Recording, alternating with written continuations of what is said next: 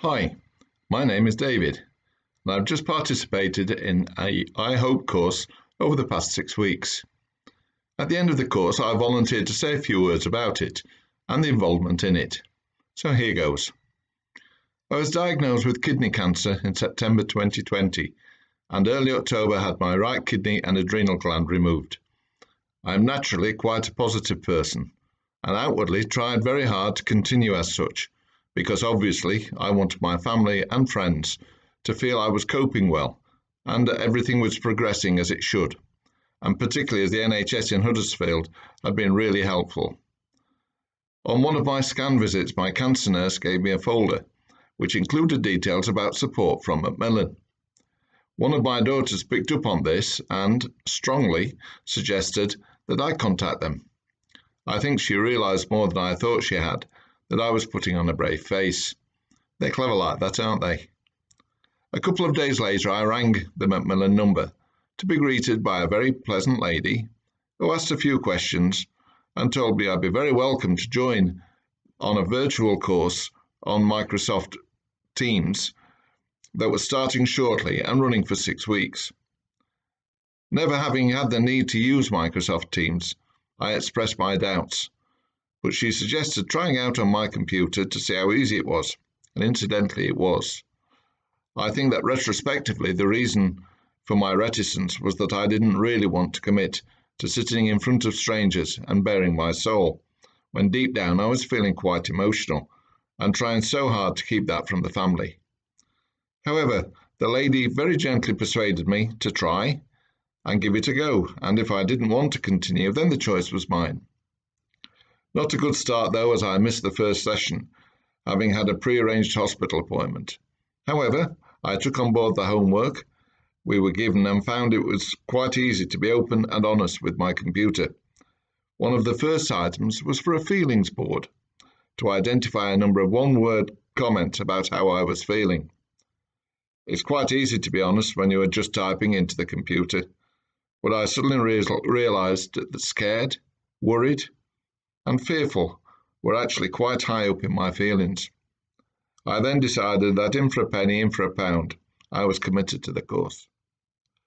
I had my first meeting the following week and was warmly welcomed by the 3 facilitators and quite a number of other participants, all of whom gave a quick précis of their cancer journey, and of course I realised that I wasn't the only one going through the emotions that I felt.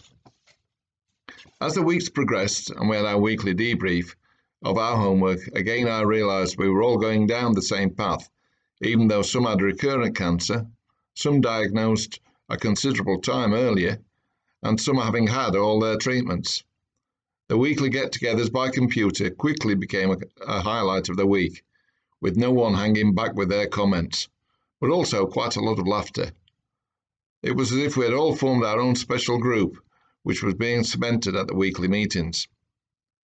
As we completed each section of the course and put in our comments, we were all regularly encouraged by the other members, and it became the first thing that I looked for as I opened my email box, as someone commented or liked what I had put in my comment section, or goals I had set, or achievements that I had made. Likewise, I had pleasure in responding to the comments and goals from my other new friends. Having spent all my working life in business, when I said I would respond to the course, my natural inclination was to do a SWOT analysis, which by experience I have found helpful to explain to others the positives and negatives of courses. So purely from my own viewpoint, strengths. The course is a range of strengths. The format of the course, i.e. work from home, and then the strengthening of that at the weekly meetings. The range of topics discussed, the choice of videos, and particularly the cartoon types that I liked, the balanced amount of participation in the work at home, the range of participants, cancer cuts all boundaries, the experience of the facilitators and their ability to direct the meetings. Weaknesses. The only one main weakness that I identified was that technology doesn't always come easily to many older participants, and they could be put off by virtual meetings. Opportunities. Whilst it is time-consuming, the benefit of running a course like this to the patient, I believe, is excellent. I found it good at my stage of diagnosis, and obviously others did at their stages too. So maybe ongoing courses could be run on a similar format. And threats. Too many participants on a course, which would then limit the interaction at the weekly meetings. It's a major task for facilitators to try and get a balance between those who are verbose, a bit like me, and those who are maybe a little bit shy and don't speak up in large groups. But of course their input is still very much valued. And also to be unable to access the details after the course finishes is a threat, as whilst the course may have ended, invariably our treatment hasn't. So it will give us support to be able to refer back to the notes ongoing. To summarise, I found the course overall very beneficial, and I have even planned on some parts to involve my family. I am no longer as concerned about talking to friends and family about my condition, and in fact, at times actively invite discussion on it.